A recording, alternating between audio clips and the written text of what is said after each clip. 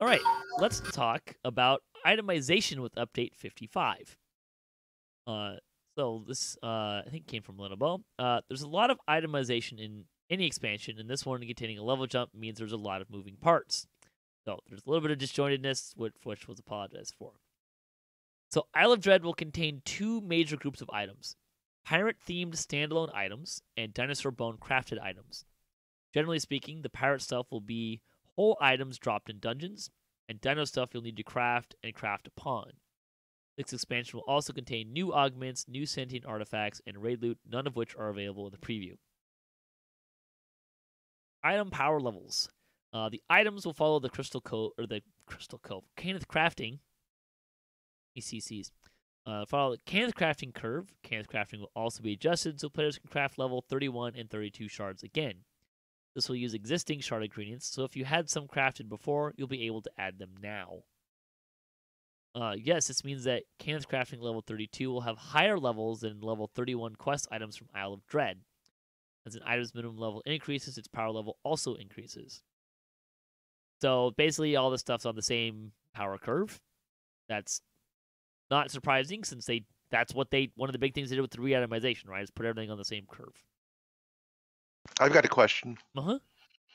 So way back when Kenneth Crafting lets you craft up to level 34 items, I have a crafter that was able to craft those level 34 items. Will I still be able to craft level 31 and 32 items, or do I need to now, get my crafting levels up again? I have not seen anything that indicates that the Cannith Crafting XP curve is changing in any way, shape, or form. So I believe you will be able to do that normally. Okay. It is a good point. By the time we get up to level 40, we might see Cannith Crafting, XP open up, right? Like there might be some new levels in Cannith Crafting. That seems like that would be appropriate. I believe, though, I'm not a huge Cannith Crafter, but I thought the minimum level 30, effective level 34 shards were a higher level than 33, 32, 31, and 30. So I assume that we're going to follow that same level progression curve. So by the time we get to level 35, we might need to get higher Cannith crafting levels. Okay. That would be my guess. And that would make sense. Yeah. But we'll have to see. That's a good point, though. Yeah. Raid items and minor artifacts will continue to get a boost in their effective power level. This means that raid loot at level 31 will be better than crafted loot at level 32, and minor artifacts being better than raid loot. No surprise there, other than I have a question. Are minor artifacts really better than raid loot? Well, they have more slots, so they have 3 slots. Okay. So that's sure, good. like the augment slots. Yeah, okay, I'll buy that. You can only wear one, I guess that would. Yeah. So yeah. I just kind of saw that. I was like, are minor artifacts really that much better than raid loot? I've looked at a lot of those minor artifacts, and they're not always that great. Well, the minor artifacts get you when they first came out, they were able to get you to charisma 14 plus 14 as opposed to charisma plus 13 and Sure. and the raid items. So they were better, but not a whole lot better. Yeah. Pirate stuff. These items will drop fully realized in dungeons. It means they'll have a name, a theme, effects, and a specific appearance. Very much standard name loot here. The goal with these items is one brand new affix per item, which they know for a fact they won't get to finish, but it's good to have goals. Yeah, stretch goals are good. There will be 5 main sets in Isle of Dread and 1 overall set. Think like Ravenloft here. Goal of these sets is to provide meaningful alternatives to Sharn and Ravenloft 3-piece sets. Each 3-piece set will contain an armor or docent, a helmet, and a cloak. This is partially because this way they can match art assets together. There's also a larger set like the Adherent of Mist set in Ravenloft. Anything else not in the 5 main sets will be here. In Legendary, each pirate item will also have 1 dinosaur bone augment slot, which we'll talk about in a minute. So, 5 sets. I assume we're going to see similar sets to. I mean, Ravenloft only had 3. Feywild had 4, but Feywild was doing some different things that I actually really liked with their set bonuses. But it looks like we're going to get more of the. So we'll have the like an inherent myth set plus a 5 different set pieces, which I kind of imagine is going to be more along the Sharn style of set pieces, right? So probably have some sort of melee DPS, range DPS, divine caster, arcane caster, what am I missing? DC caster? Well, I guess there's that. Oh, we'll probably have some sort of combination thereof. It does sound now the set bonuses weren't available to preview, but the line that they're going to provide meaningful alternatives to Sharn and Ravenloft makes me think that we may not see much of a bump in those set bonuses. Just kind of Right. So there's going to be level 31. So it's how much better can they be? Yeah, I'm just thinking like it sounds like the set bonuses aren't going to be super high. Well, it will still be like three sneak dice and possibly 30 PRR artifact PRR bonus type thing. Maybe they bump it up to like 32 or something like that. So it's not Yeah, gonna be. we might see something like that, but One thing that kind of disappointed me was that all these sets in the Isle of Dread stuff, he's going to include an armor slot. So essentially, they hose you from sets if you wanted to try to combine a set from well, that's like intentional. Sharn or one of the other packs. So I understand why they're doing it, right? Because they didn't want to have like somebody wearing 3 different sets with all these really cool bonuses. Maybe a little bit OP. I understand why they're doing it. It's still disappointing nonetheless. Yeah, I think that's always going to be the case, right? Like you don't want to let people have multiple S tier sets on, so you limit it by controlling the S piece, which is something that I fought for a lot of time. If you remember, for being able to get those sets in Ravenloft, just to be able to move to another piece of armor while you're in the leveling process for TRing. Because oftentimes when you were TRing, you would put your Sharn gear on and you never change gear again until you put your Sharn gear on again at 29. Right? You just I still suffer. do that. Yeah, exactly. That's what I'm saying. So they've made some changes to that with the level 20 loot change. I feel like there's a good window now to get gear on at level 20. Maybe somewhere in there you'll have like a web weapon maybe that you'll slide into at 23 or something. So there's a little bit of gear play now. There's definitely these are just more the normal than rules. These are the normal rules, right? These are what we signed on for. There's definitely more that in between Sharn and Legendary Sharn to look at now. I chose not really to do that, more from a standpoint of I didn't feel like I needed much more. I didn't really need a power boost there that I wasn't getting, and I didn't really want to haul around more TR gear. That was kind of what I did there. Of course, I avoid all of that by just saying all my tunes are at 30. So I don't have to worry about going through, oh, this is my level 15 gear and here's my level 20 gear, etc. Yeah, I just have the one character I play, so that's fine. And just go through the loop if he needs to.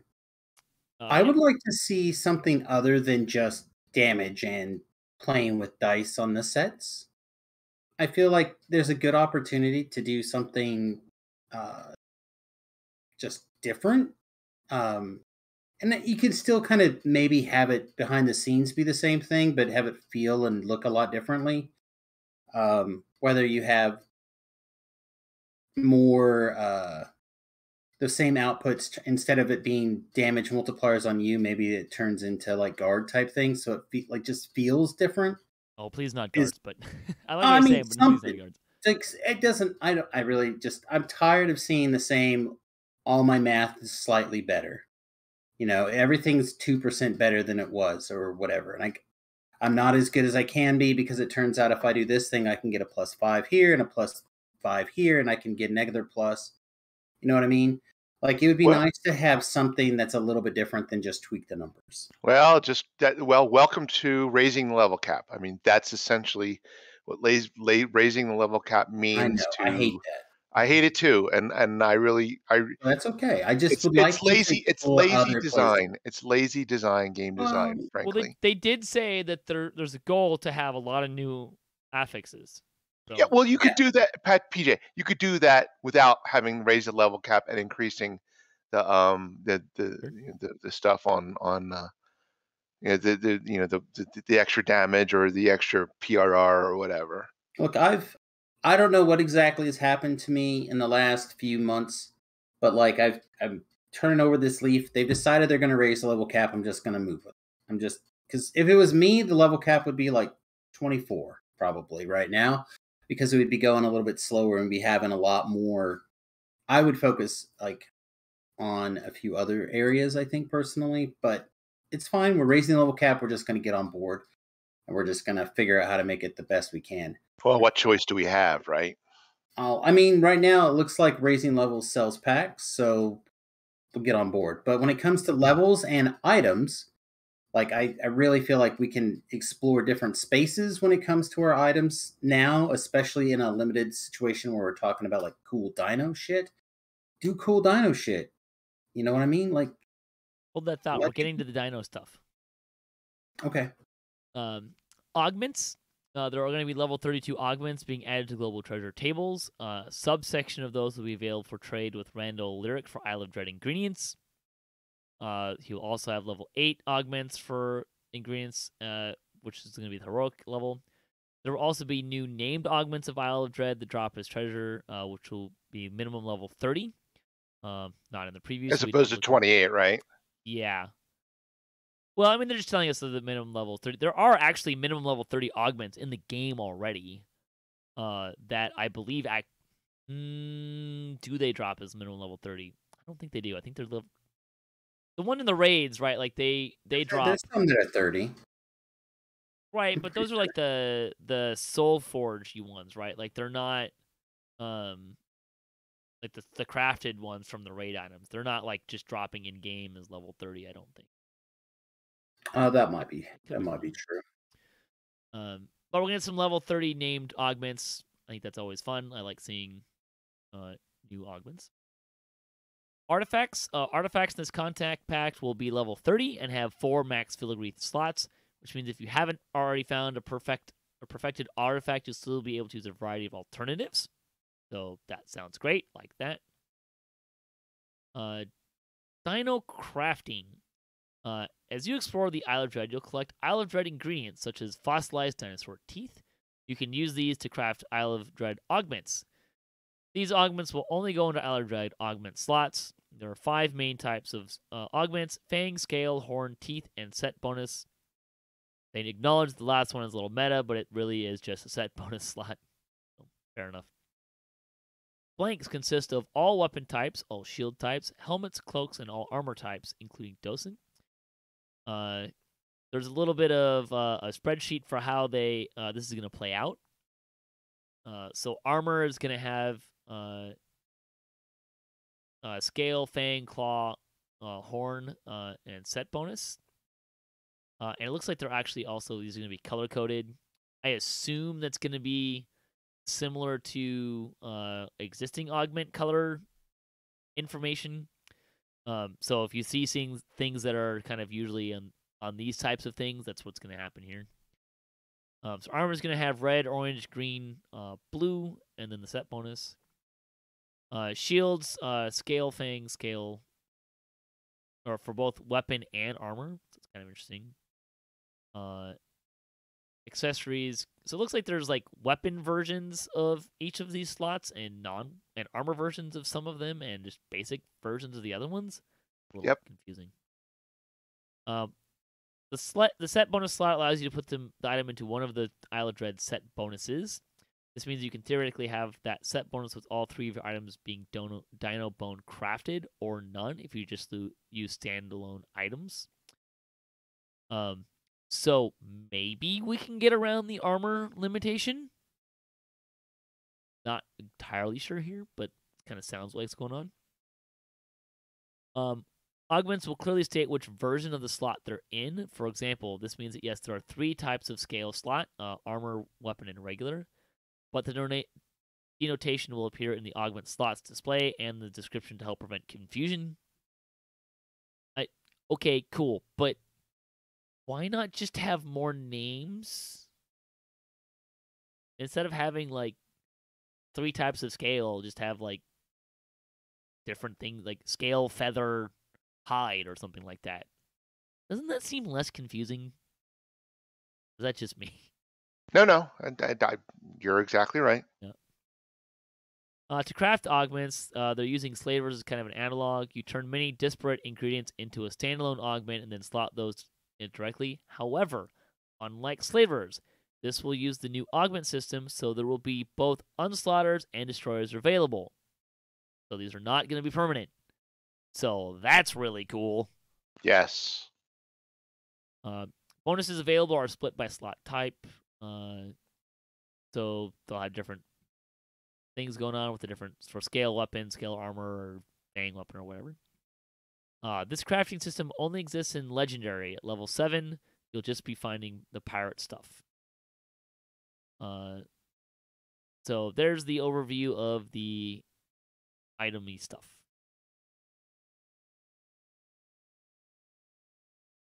I will say I did see some people were looking at the dino crafting stuff. It looks like a lot of the stuff is the same as some of the shroud effects. Yes. So there's dust type effects and ooze type effects. I saw affirmation, I think. Yeah, there's affirmation. So it's a little weird to me that, like, hey, here's level 26 things you get at level 26. But you can put them on better stuff, so that's not terrible. I have to see a little bit more of the details and stuff. Love that you can unslot things. I think that's the big win here. That's the best. That's the best part of this whole thing is you can unslot. I did see some people saying, well, if you're using the same Shroud stuff as you can get from Shroud, that makes Shroud stuff obsolete. My response to that is, 1, that's how the game works. Yes, older exactly. Stuff gets obsolete. 2, you can still use Shroud stuff at level 26. Look, I get it. Like, you don't spend a whole lot. It doesn't take very long to get from 26 to 30. Yes, totally right. But there's still a place that you can use it. So, I don't know. I'm not buying into the Shroud stuff is now obsolete thing. No, it's not.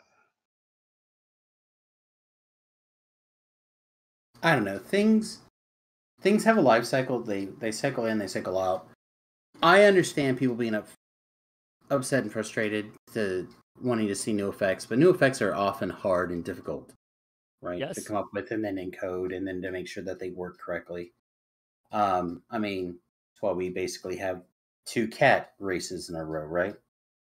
So, like, it's something we have to kind of be okay with to a certain point. But again, if we can come up with cool, different things, like, I don't know, a triangle that opens in the sky and rhinoceroses fall out of it and attack people for 5 minutes. That would be cool and different. Wouldn't be necessarily very good, but it would be cool and different. And it can do things like, I don't know. I would like to see, especially with if possible, I would like to see things that affect the game in a different way to really change how the game is played, whether it's in the dungeons going forward or here at the item level. I think there's been a lot of really good creative input lately, and that they can really. This feels very samey to me, and I would like it to feel new and different. But I understand same works, so maybe we just keep the formula and just keep going. I don't know. To kind of pull a line of thinking that you had earlier, I think we really need to keep in mind here that we're talking about effects that were only from Legendary Shroud, which there's probably a bunch of new players that don't have anything from Legendary Shroud because let's face it, it's not really being run a whole lot right now. And really, I mean, a lot of those items are already kind of outdated anyways, right? Like there's not that they're not competitive and usable, but I think people are not making those as new items anyways. It doesn't, Patrick, it doesn't help that there's a really good online crafter that works anymore. I mean, that's the one thing that's been holding me back from getting into Legendary Shroud crafting. I mean, I have made a light crossbow, from Right. Legendary Shroud crafting, but I haven't made any of the affirmation stuff. I haven't made any of any of the debuffer things, because it's a little intimidating to look at the DDO wiki thing, because I'm not really sure how things work. But if I had an online crafter, it would certainly be helpful, Sure. and would take a lot of the a fear of ruining by using the wrong shroud ingredients. Yeah. It would certainly help if I had a good online crafter. Well, that's just that worked. ridiculous. That's just ridiculous. The tools in the game should work easily enough that you can plan your thing regardless. You shouldn't have to have an outside tool. Yeah, that's a bad mentality, and you're beating yourself up for having that mentality over the years. Stop it. No, it just needs to work better in game. It's something that needs to happen. You're right. Don't do that. You're absolutely right. And it extends from the original shroud crafting. Right. It's the same thing. It's the mentality that we gave ourselves from a long time ago, because that was the thing that we had that we thought was nice. It's not the nice thing. We now acknowledge that it's a nice thing and we move forward. It would be nice to have something. I agree, but that's not what we should have. There is, I think it's an important note too. So kind of going back to where I was, that like this stuff should be more readily and easily available to people than Legendary Shroud stuff. And let's face it, like I liked a lot of the Legendary Shroud stuff. Like there were cool things in there too, right? Like, well, it's a extremely well done, like, series of tools and effects and the crafting system and stuff. It just needs, like, I say this a lot, and I'm not going to try to say this very often, but some polish and it comes to the UI stuff to be able to use it a little bit better in game. There's an opportunity here. If people wish, they could take this, maybe model a slightly better UI so people can build it a little bit better. And then maybe if that system works really nicely, we can roll it backwards on things like the shroud and stuff like that. It would be really wonderful. I think a good UI could really make things wonderful.